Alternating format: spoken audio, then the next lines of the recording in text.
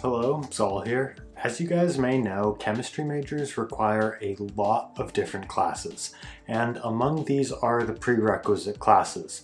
The thing about these prerequisite classes is they don't actually count towards your major classes, but you need to take them to take major classes. And with a chemistry major, unlike a lot of other majors, these prereqs aren't just kind of easy classes that you can totally whip out with no effort, and they can actually be pretty difficult classes, and a lot of them aren't even within the chemistry department. That's right, you have to take a lot of classes for the chem major that aren't chemistry classes. So in this video, I want to break down these classes and which ones you'll need to take that is pretty universal at most colleges. Of course, some universities are going to have a slightly different layout of maybe one or two classes you'll need to take, but almost every college will have these same classes as prereqs, mostly in the math and physics departments. And with that, let's hop right into it. First things first, let's get into the physics classes. Now, all chemistry majors are generally going to need to take 2 semesters of physics classes.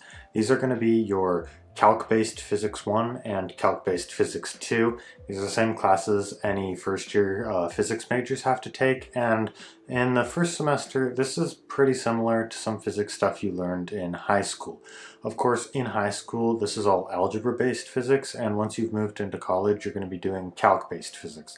It's sort of the same topics, just more in depth, and you're going to learn more on where all these equations you're using are coming from. In this first semester physics class, this is mainly stuff like kinematics and harmonic motion, really basic movement of objects types things. You'll probably go into friction and a lot of basic stuff that you went over in high school, maybe just with more challenging problems from a calculus-based perspective and slightly more difficult. And of course, since it's a 1 semester class, it's going to be a lot more compact than what you took in high school.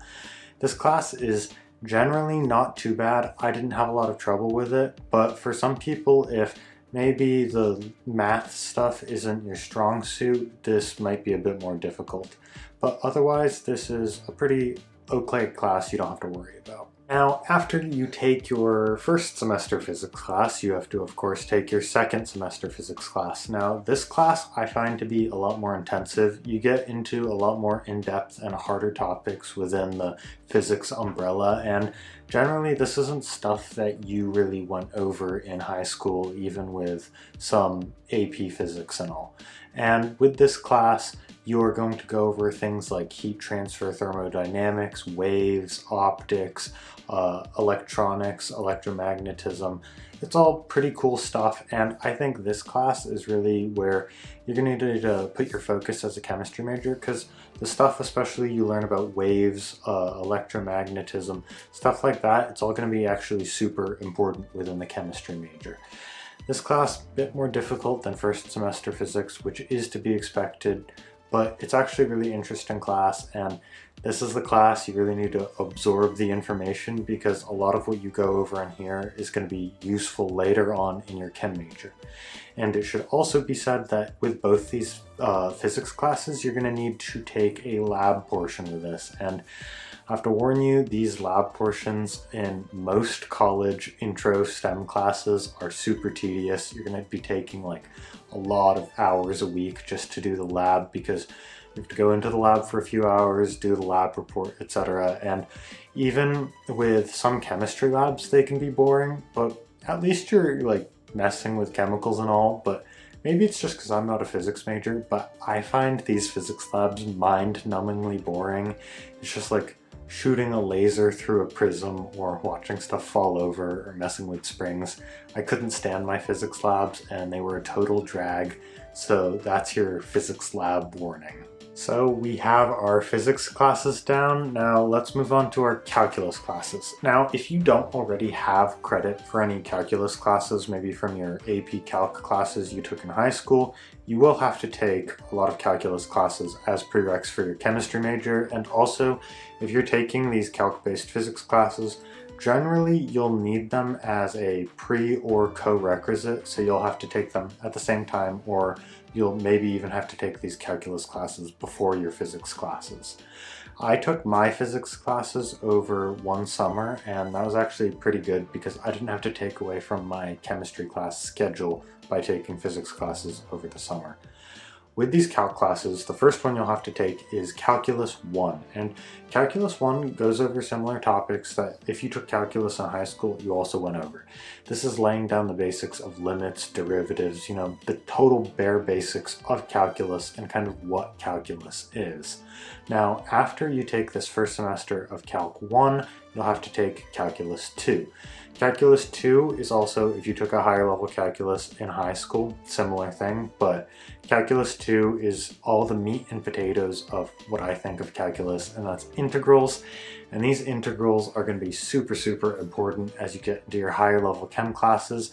Integrals are kind of the basis of a lot of this higher level physics and math. So you're going to need to know your derivatives and integrals from Calc 1 and 2 super, super well. You should have these down. It'll make your life so much easier.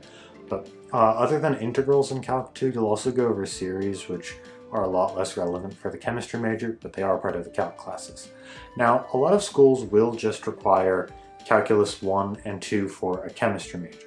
That being said, there are plenty of schools that will also require Calc 3, and even if your school doesn't necessarily require Calculus 3, it can also be a strongly recommended or prerequisite for your P-Chem classes. Now, Calculus 3 is also called multivariable calculus because you're working with multiple variables, and this is much more what's going to be applicable to the real world of, you know, higher level chemistry and all. And the main thing I think from here is partial derivatives.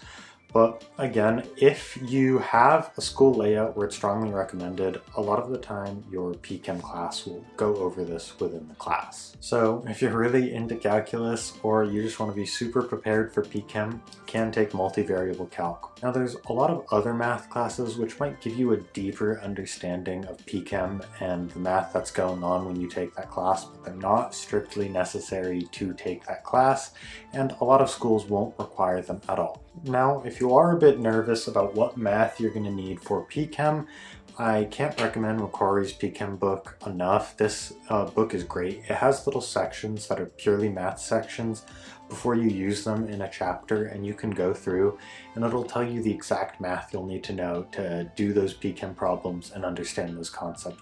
And that's really helpful to break down what you need to know, or even if you haven't taken your calculus classes in a while, it's a really good review. Those are the basic chemistry, math, and physics prerequisites.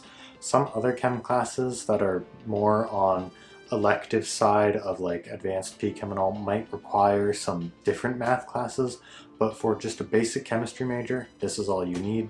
Hope you liked the video, and I'll see you guys next time.